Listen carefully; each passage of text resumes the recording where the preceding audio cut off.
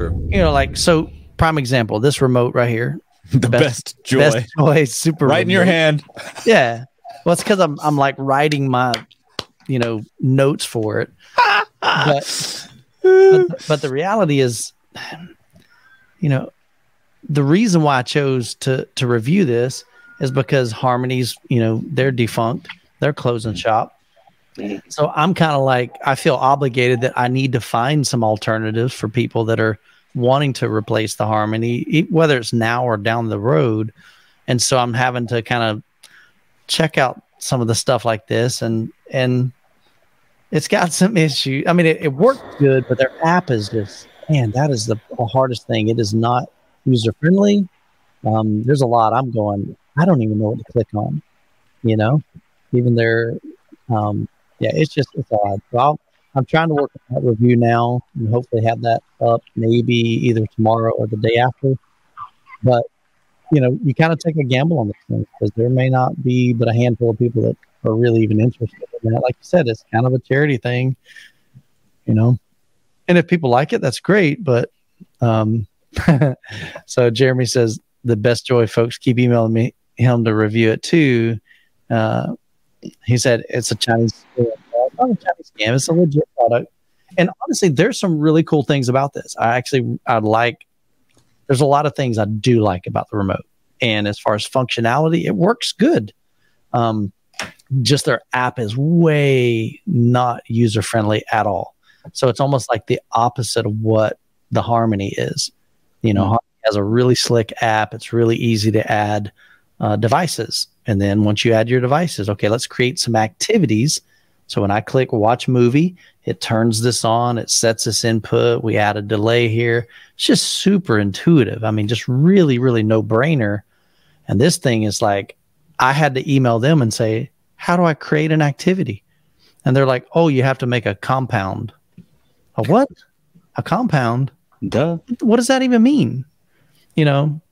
So it's definitely different. But they did say in an email a while back, they said, we know our app isn't the best, you know, and we want to make it better. So the good thing with something like that, I mean, hardware is one thing. Software is easy to update. Like Chana is talking about the Zapidi, being able to add functionality to the back end, to that user interface. They just do that with firmware updates.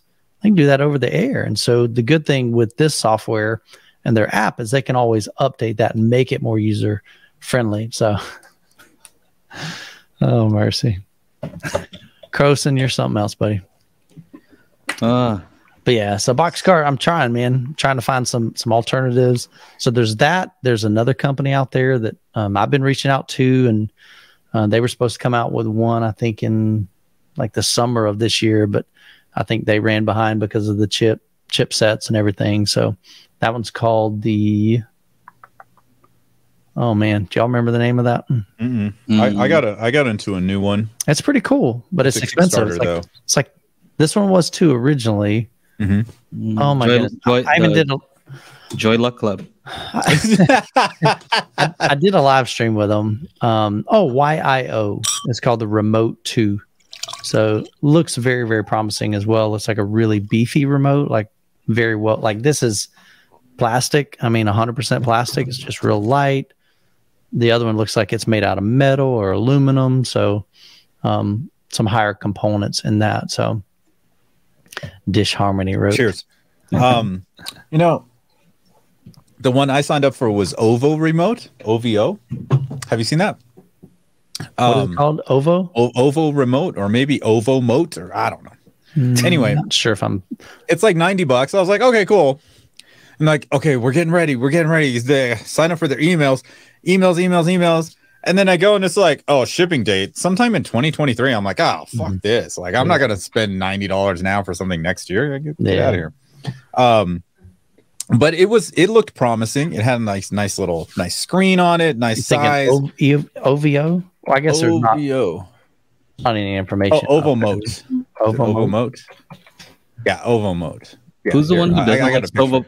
Are you the one, Chana, who doesn't like Sofa Baton? It sucks. I didn't like it. Well, it's funny because I remember Chana said this thing sucks, you know, what he usually says. Yeah. And I'm thinking, is it really that bad? Yeah, it's that bad. Yeah, it was rough.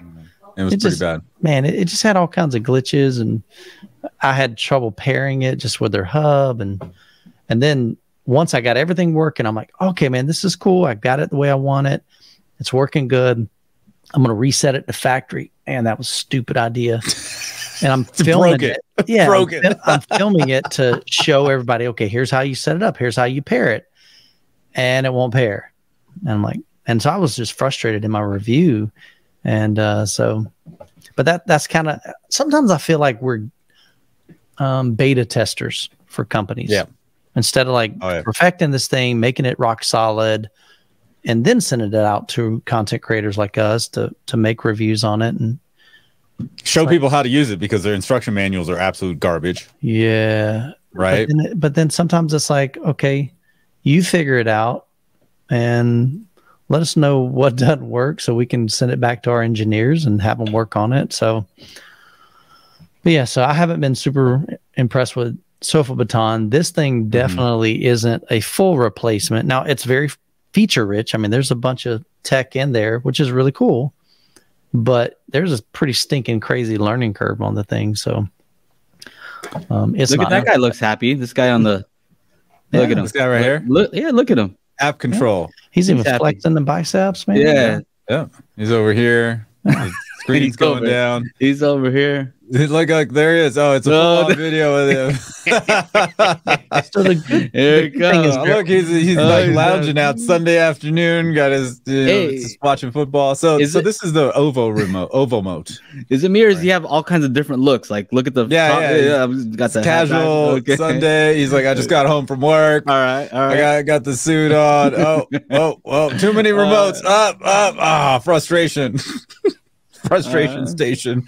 So look, so it'll do your smart curtains, smart lights, TV, and like all that other stuff. It says like Plex, TV, Apple TV, Roku, Hios. So I don't know. I think one of the things that really made what does it say buy now? What does it take you to? 1,500 backers. They're almost they've definitely got their goal, but I think their ship date is sometime next year. So I'm like, I don't know if I want to do that. But yeah, it looks cool, so we'll try it out. It's all the same shit. All right. I don't know what you guys do with the remote so much that requires. I guess you guys have a bunch of different inputs, because I just use the Shield remote and the AVR remote, and that's it. Yeah, but I don't know. All I use is the Shield pretty much. So maybe that's the reason. Oh, so 89, 99, 160. Oh, that's for two. Oh, never mind. So I think this is going to come out at like about $100. Yeah, maybe a little bit more. Who knows? Looks like it's got a wooden kind of front. Yeah, on the bottom. Who's that guy? Isn't that the guy who does Hisense? I'm just kidding. Okay, March 2023. So yeah, that's still a ways away. January, February, March 3, for like half a year away. And like the YIO remote, kind of the same thing. They did the Kickstarter, and then so this has no buttons. No buttons. It looks like it's all like touchscreen, which kind of sucks. Buttons are good, man. You don't have to look. Yep. After every Monday podcast, we have an after show. If you're interested in joining us, go to patreon.com/daily HiFi.